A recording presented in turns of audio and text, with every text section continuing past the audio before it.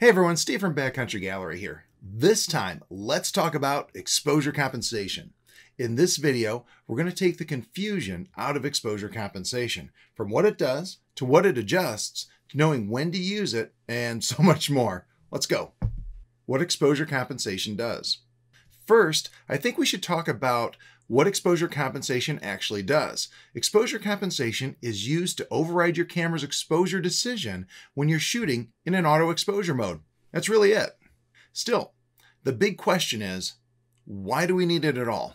The reason is simple. Our meters aren't perfect. While most of the time they do get the exposure calculation correct for our images, there are times the system either under or overexposes. The problem is, in an auto exposure mode, we need a way to correct the camera when it makes a mistake like that, and that's where exposure compensation comes in. For example, let's say you're shooting in aperture priority, and for the scene you're photographing, the camera is underexposing, maybe all the images are a little too dark. Often, people will try to increase ISO or open up the lens more to let in more light. However, since aperture priority is in auto exposure mode, the camera will simply adjust the shutter speed to compensate for the increase in ISO or the larger f-stop, whichever you chose, and you'll still get the exact same underexposure because the camera is going to keep making the same metering mistake it did the first time.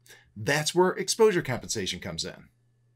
Let's say with our underexposed example, the camera is underexposing by one stop. In this case, we simply add one stop of positive exposure compensation to correct the error. This is typically done by pressing a little button that looks like what you see here and turning a dial.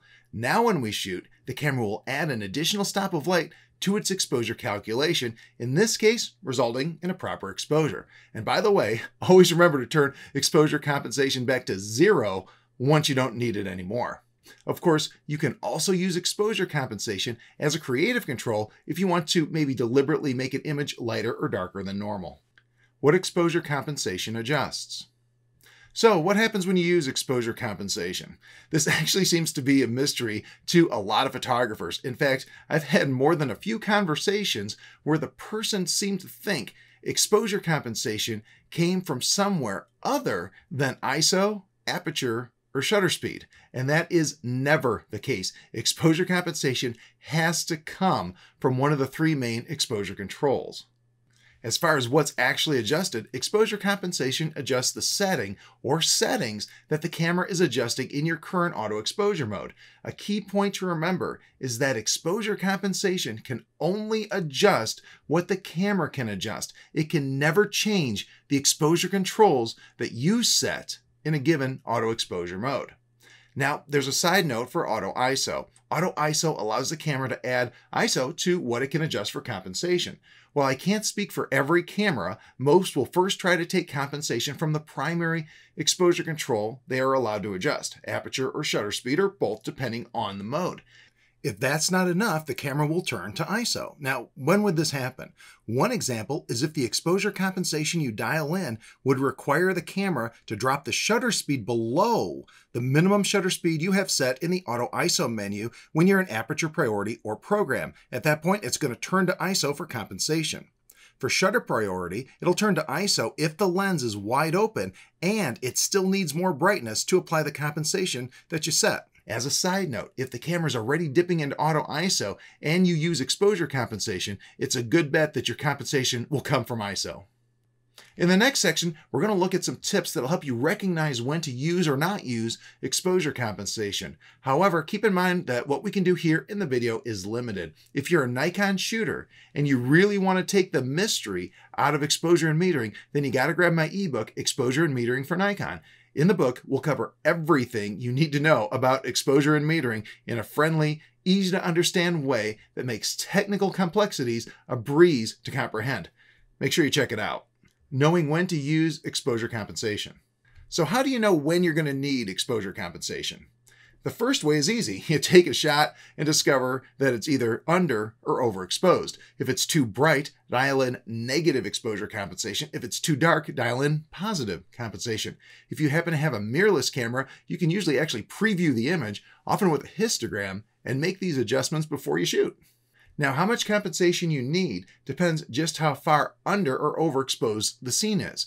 I'll put a slide up with some over and underexposed examples to give you an idea. However, the truth is that much of this comes from practice. You'll have to start learning what a stop or two stops over or underexposed looks like when you review your images. For most images, though, you won't need a big adjustment. Most of my exposure compensation is one stop or less either side of the zero mark. It's also helpful to learn when you may or may not need exposure compensation just by looking at the scene. To be successful at this, you have to have at least a basic understanding of how your camera's meter thinks. So I'm going to give you kind of some very brief, very general guidelines that should help get you started. First, you have to realize that our camera meters can't really see what we're seeing. They look at the light reflected from the scene and assume that this light is coming from a subject that reflects an average amount of light, basically middle tone gray, like this little gray card I have right here. Since most scenes fall into this category, this works well. However, where we can get into trouble and need exposure compensation is when we have a scene that's dominated by light or dark tonalities. To give you a stark example of this, check out these three pieces of paper, one white, one black, and one middle tone gray. When I crop in, so all the camera sees is the tonality of a single sheet of paper, watch what the camera does with the exposure. The white looks really underexposed, the black is way overexposed, and the gray, well, that looks correct since that's what the camera is expecting. Now, check this out. If we convert them all to black and white and compare side by side, you'll see that the tonality is the same across the board, middle tone gray. What's happening? Simple. The camera is using the only tool it has, light, to make everything middle tone. Think of it like this. If your only tool was light and you needed to make something white into middle tone gray, how would you do it? Yep, you take light away from that scene. If you had a black piece of paper and you wanted to make it gray using only light, how would you do it? Yep, you'd add light. And that's just what your camera is doing, and what we need exposure compensation to correct. So how do we correct for this? Well, now that you know how the meter thinks, it's actually pretty easy. For scenes dominated by light tonalities, like our white sheet of paper, we know the camera is going to underexpose, so we compensate by adding positive exposure compensation so the whites are rendered lighter than middle tone, as they should be. For scenes dominated by darker tonalities like our black sheet of paper, we know the camera is going to want to overexpose, so we compensate with negative exposure compensation so those dark tonalities are rendered darker than middle tone, again, as it should be. In fact, let's take a look at some real-world examples. Okay, so this is the scenario that we're in most of the time, and that's a scenario where we actually don't need exposure compensation. In this particular example right here, this is a great example of this. You can see that everything in here is more or less middle tone or pretty close to it. Some areas are a little darker, some are a little lighter, but for the most part, we're looking at pretty much middle tones throughout the scene. Now, one hint, when you're looking at a particular scene, trying to decide if you want to use exposure compensation or not, is just to picture what it looks like in black and white, and then say, hey, how close is this to a gray card? In this case, it's pretty darn close, so I didn't use any exposure compensation at all. So that's basically the idea here. Let's take a look at another. Okay, so for this image, as you can see, we have a lot of dark tonalities going on here. In fact, if we go to black and white, you can see that the only thing that kind of remotely resembles the tonality of a gray card is just this brighter area on our face here and maybe back here on our back. So the rest of the image is darker than middle tone. The majority of the image is darker than middle tone. So the camera wants to overexpose. It wants to make everything middle tone. And obviously we don't want these areas to be middle tone. We want them to be darker than middle tone because that's what they actually look like. So in this case, it was minus 2/3 of a stop of exposure compensation to correct the camera's error when it tried to overexpose. So anytime you run into a situation where you see a lot of these dark tonalities, that's your clue that you probably need to think about negative exposure compensation. Let's talk about this little bird right here. And what happened here was a combination of things. This is actually a -1 for exposure compensation. And you're looking at it thinking, I don't know if you need -1. But here's what happened. We had this background over here, and it was about middle tone or maybe a little darker than middle tone as far as tonality goes. But the bird itself was in a little bit brighter light than the background. But you can't just look at your subject. You have to look at everything that's going on in the frame. And that's what the camera's metering was doing. It's looking at everything. It's looking at the background. It's looking at the foreground. It's looking at the bird. And had I not done that -1, this whole area would have been blown out. And the reason for that is it was trying to not just bring the tonalities in the background up to middle tone, but it was also looking at the light levels back there, which were actually darker than the light levels over here. So you have to keep all of that kind of stuff in mind. But again, as a general rule, if you're looking at a scene and you see lots of darkness behind the subject, or there's a lot of dark tonalities behind the subject, or the subject's in brighter light and there's a lot of background behind it, those are the kind of clues that are going to tell you you're probably going to need some negative exposure compensation. In this case, it was one stop. And ideally, if you have the opportunity, it's just to take a test shot and see. And I did have plenty of time to do that with this patient little fella here. And finally, I wanted to give you a classic example of when you're definitely going to need positive exposure compensation. In this case, we have a polar bear with snow around her. And as you can see, there's a lot of areas here that are brighter than a gray card, brighter than middle tone. Matter of fact, let's go to black and white here. And you can see almost all of this area behind her is brighter than a gray card. She is slightly brighter than the gray card. Almost everything in here is brighter than a gray card. So the camera definitely wanted to underexpose because it wants to make everything middle tone. So when it sees all that bright light, it says, oh, I need to take light away in order to make this middle tone. And we don't want that. Instead, we want it to render as we see it, which is brighter than middle tone. In this case, the camera missed it by a whole stop. So I added a full stop of exposure compensation in the field to make sure that my whites and my brighter tonalities rendered as they should be and not as middle tone gray. Now there's another situation that's pretty common for wildlife photographers, and that is if we're photographing a white animal, maybe a bird or a mammal, whatever you have, up against a middle tone or darker background, and that animal has some sunlight on it. You can often have problems with the highlight areas in those circumstances, and you want to dial down exposure compensation a little bit. Okay, so here's a really good example of what I was talking about. We have a white bird and a background that's middle tone to darker in tonality, and this is where it's very easy to get clipping, especially along these brighter areas, right where the sun's hitting the hardest, right there on the bird, right in here, and right along these wing edges. Those are classic areas, and along the backs of necks here. Those are classic areas to get clipping in a situation like this if you don't compensate. So for this one, I did a negative 2/3 of a stop worth of compensation. And I realize what you're thinking. You're looking at it saying, wait a minute, that's a white bird. You just told me white things I should be adding exposure, not taking it away. But you have to look at the overall image. And keep in mind, this is an 8x10 crop, so there's more of this vegetation than what you see here. But even with the 8x10 crop, the bird's only taking up maybe 15–20% of it. At least the white part of the bird is only taking up 15 to 20% of the frame. And those really bright areas are taking up, just a few percentage points. And those are the ones that we're trying to protect. I would much rather have to bring my exposure up in Lightroom a little bit. And by the way, that's a good reason to shoot raw, but I would much rather have to bring my exposure up in Lightroom a little bit and make sure that I'm not clipping any of these really bright areas than to allow those areas to clip and not be able to bring them back down. So that's why in a situation just like this, where you have a white bird or a white animal against a background that's middle tone or darker, that's why we go ahead and dial in that little bit of negative compensation just to protect those highlight areas. However, that's not to say you should do it every time. In this shot, we have this great egret. He's running with a little fish in his mouth.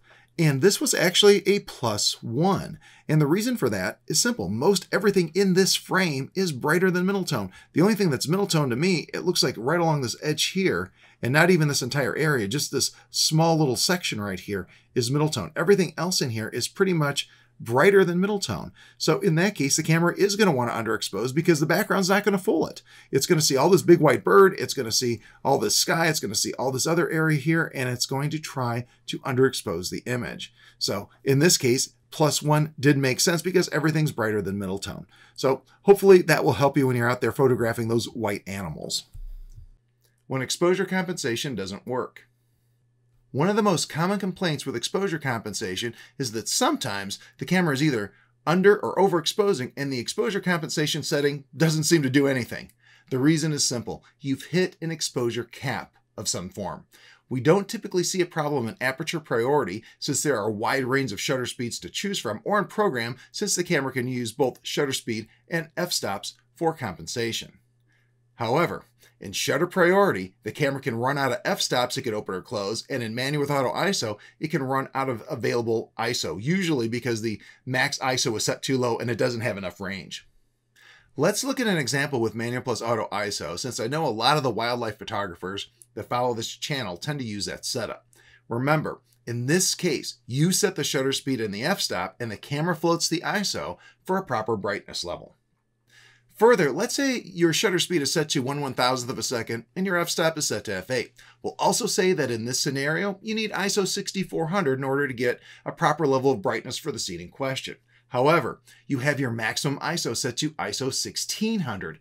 That means when you take the shot, you see a 2-stop underexposure. What do? Then you try to add 2 stops of exposure compensation to fix it, and guess what? Nothing happens. The reason? Simple.